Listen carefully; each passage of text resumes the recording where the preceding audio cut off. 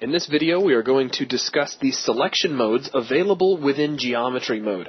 So for starters, I'm going to bring the red builder brush up into our level, and since we can't really see it very well, I'm going to jump over to brush wireframe mode, which will make the red builder brush a lot easier for us to see, and under my show flags, I will switch off sprites just to get that light out of our way.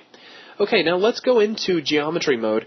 Geometry mode is going to allow us to edit any brush. So that includes the red builder brush, but it could just as easily include this big subtractive brush from which we've created this room. So let's take a look at these selection modes. Now, when we first open this up, we are in vertex selection mode, and you'll notice that the vertices that form the corners of this box have all become fairly large, and we can click on them and select them now.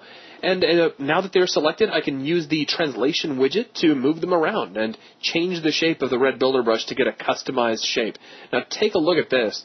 If you move the red builder brush vertices around so that you get an irregular shape, you will notice that you start to get some triangulation on the brush. Don't worry about that. It's fairly common. It's just a way for the red builder brush to actually create the geometry that you're trying to build here. So don't worry about that.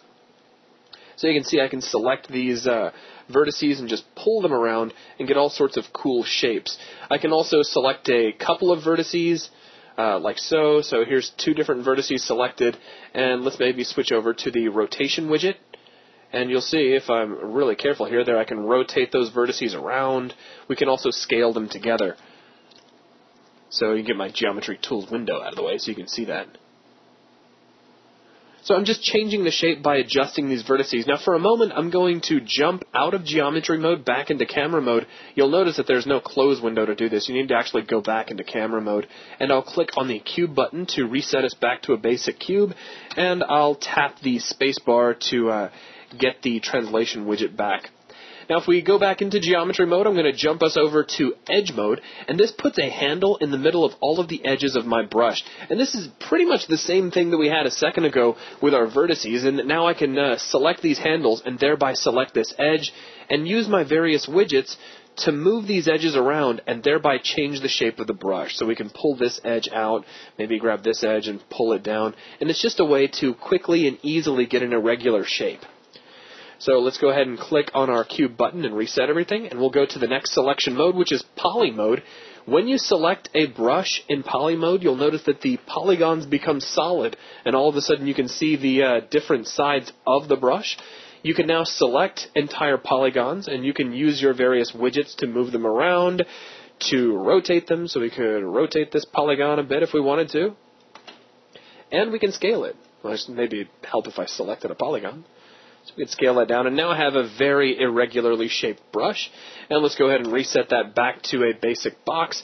And now we can switch to object mode, and what this allows you to do is to select the entire object in and of itself, which is very much like just selecting the object without geometry mode on. But this is going to be an important mode to use later on once we get into brush clipping.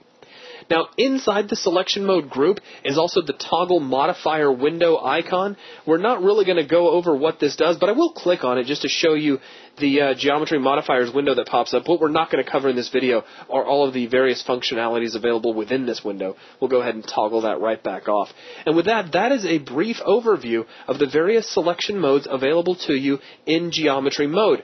Now, based on the selection mode that you have accessed, some of the functions that appear later on inside of the toggle modifier window, which we're going to cover in a separate video, will change. So just keep that in mind. And that's going to wrap things up for this video.